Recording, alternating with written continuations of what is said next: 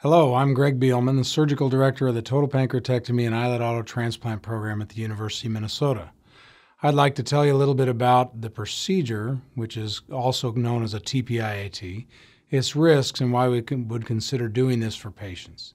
The TPIAT involves removing the pancreas along with parts of the surrounding organs with reconstruction of the gastrointestinal tract. The pancreas goes to the islet cell laboratory, where the islets of Langerhans are isolated from the rest of the pancreas through a several-step process. The islets are important as they produce insulin and several other hormones. When the islets have been isolated, they're returned to the operating room, where the surgeon transplants them into the patient, usually through the portal vein, which supplies blood and nutrients to the liver. Unlike other transplants, this transplant does not require immunosuppression since the islets are the patient's own tissue and don't cause rejection. In what kind of patients should we do this procedure?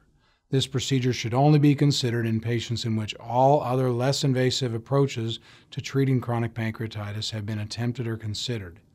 In our experience at the University of Minnesota, common problems for patients undergoing this procedure include inherited forms of pancreatitis, recurrent acute pancreatitis, and patients who have chronic pancreatitis from a variety of causes.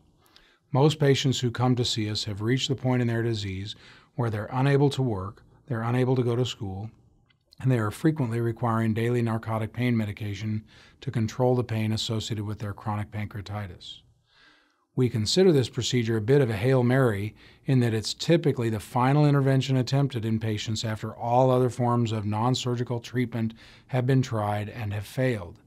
Because it's a major operation with associated risks, it should only be performed after careful consideration and consultation by a team of docs, nurses, psychologists, and most importantly by the patient and his or her family. The risks of this procedure include death, bleeding, blood clots, and infection. This operation takes an entire day. The recovery in the hospital takes a little over a week in most cases. Recovery in the area of the operation, in our case in the Twin Cities, takes about a month, and full recovery for the patient takes 6 months to a year. This recovery includes the withdrawal from narcotics that almost all patients struggle with at the time of their surgery. Everyone leaves the hospital on insulin, as it takes the islets about 4 to 6 weeks to begin to wake up after their transplantation. As these islets recover, about a third of our patients are completely off insulin, another half on once-a-day insulin, with the remainder being diabetics requiring insulin shots and checking their blood sugars several times per day. After going through this process, almost all patients report significant improvement in their pain, but most report to me that they have occasional bouts of crampy abdominal pain occurring on a weekly to monthly basis and lasting for 30 months to a day.